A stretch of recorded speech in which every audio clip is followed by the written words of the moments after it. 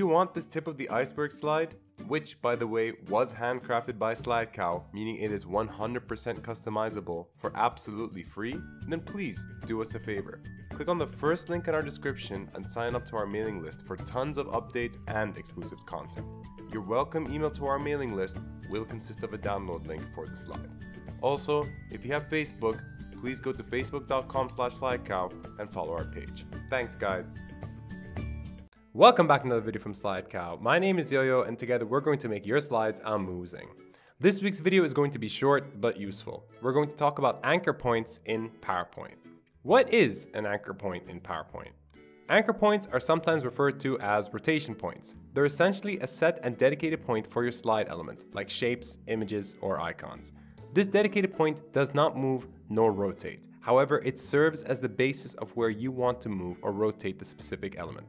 I didn't understand. Well, let me show you. Over here we have our element, which is essentially an anchor icon for our anchor point tutorial. How ironic. Now, have you ever thought why elements rotate the way they do? Have you ever thought why when I rotate this element in specific to the right, it rotates just like this?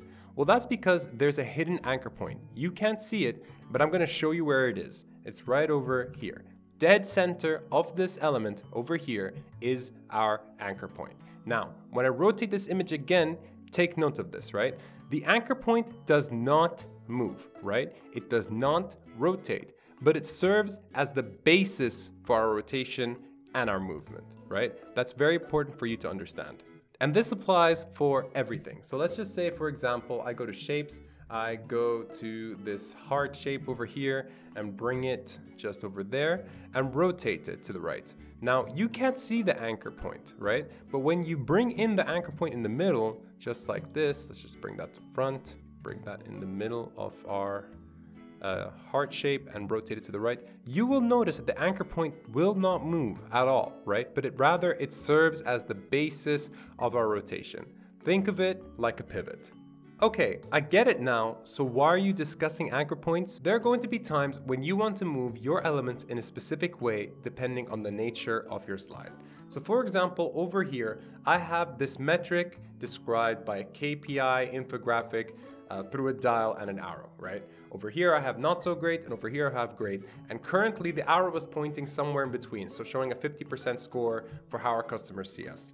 Now let's say that I've been told, right, this week, we've been doing awesome with how our customers see us. So I want to point this little arrow to the great parts of this infographic. When I rotate this arrow to the right, what do you see happening? Unfortunately, the base of the arrow moves when you rotate it. Why? Because, as I said, the anchor point will always be in the center of your element, right? The center of your element when it comes to your PowerPoint slides, all the time. And that can be problematic.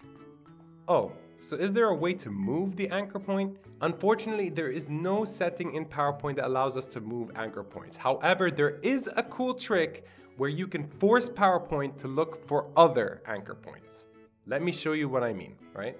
So using the example that we used before with this arrow, we want it so that when we rotate it to the right or to the left, the base has to stay where it is. How do we do that?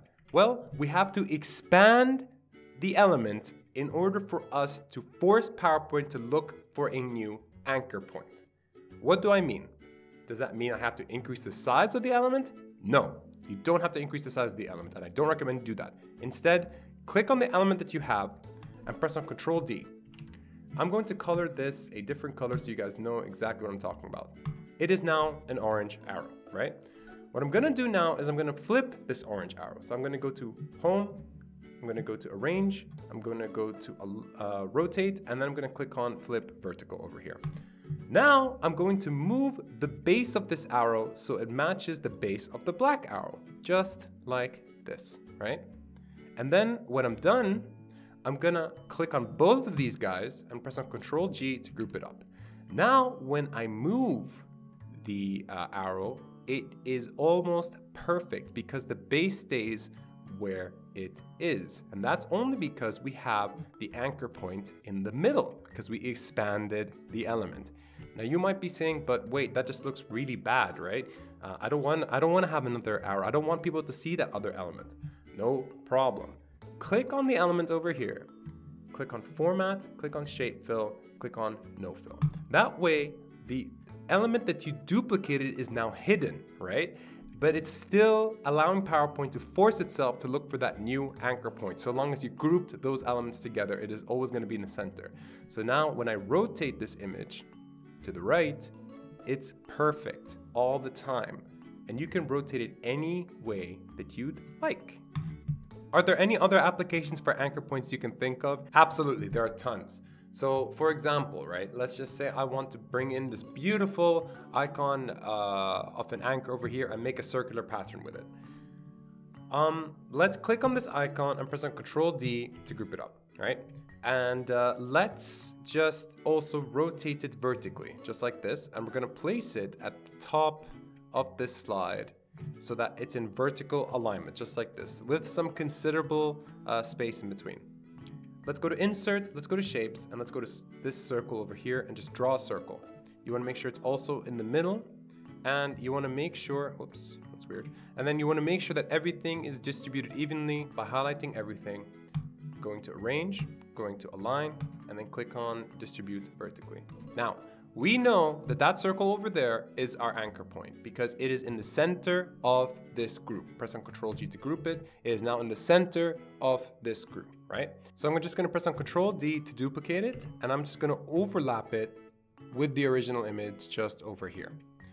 And then what I'm gonna do is I'm gonna rotate it, right? I'm gonna rotate it horizontally now so that we have 4 icons just like this. And then it's just a matter of filling in the blanks. So I'm gonna press on Control D, and I'm gonna do this,